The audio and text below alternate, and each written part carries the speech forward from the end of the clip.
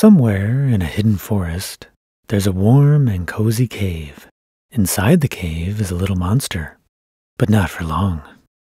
Pebble, stop stalling. It's time to go. Mom, I don't want to go to the human world. I know, but you have to. But I'll be different when I come back. If you come back. What? Some monsters decide to stay and live with the humans. Not me. I'm coming home as fast as I can. Okay, it's getting late. You better get going before all the good houses are taken. Housers? Houses. You need to find a human family that will let you stay with them in their house. It's like an above-ground cave. I'm starting to think this is all made up. Pebble, you need to go. You're running out of time. I wish I had more time. Wren, come here.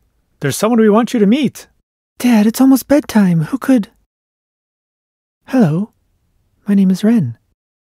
You're a monster. Yes, my name is Pebble. I love your horns. Thank you. I grew them myself. We're inviting Pebble to stay with us for a while. Really? For how long? We don't know. A day? A week? It depends on how you two get along. This is great.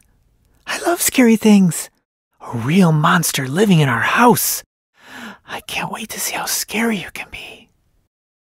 Okay, Pebble. I want to set a few rules. No dirty feet, no bugs, and no farting in my room. Oh, okay. I have 2 closets, but I think I'd prefer that you mainly stick to under the bed. Right. No problem. Don't overdo it. I think getting scared is fun, but I still need to get a good night's sleep, so maybe go easy on me at first. But you still have to be scary, or what's the point? Dang. I was hoping that part would be optional. Wow, so this is it. Under a human child's bed. It's not too bad, I guess. It's no cave, that's for sure. I wonder if she has those dusty rabbits Mom was telling me about. They sound adorable. Comfortable? Ah! Are you kidding me? Sorry, you surprised me. Hey, Wren? Seriously? Is this what you're going to do? No, of course not.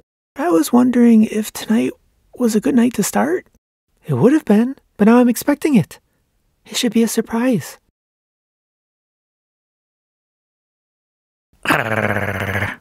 Go to sleep.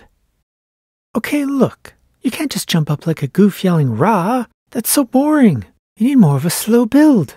Start out with some quieter sounds. Scratching, gurgling, throw in a few creaky floorboards for flavor. But you know, give it your own spin. Find your voice.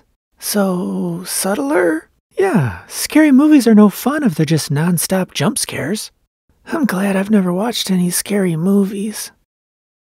Can you make a scary sound? Rawr. Bigger. Grrr. Grrr. Hey! Ah! It's 2 a.m. You have school in the morning. That's called a jump scare. Are you okay? I'm scared of being alone right now. Do you want to sleep up here in my bed? I don't think monsters are allowed to do that. Okay.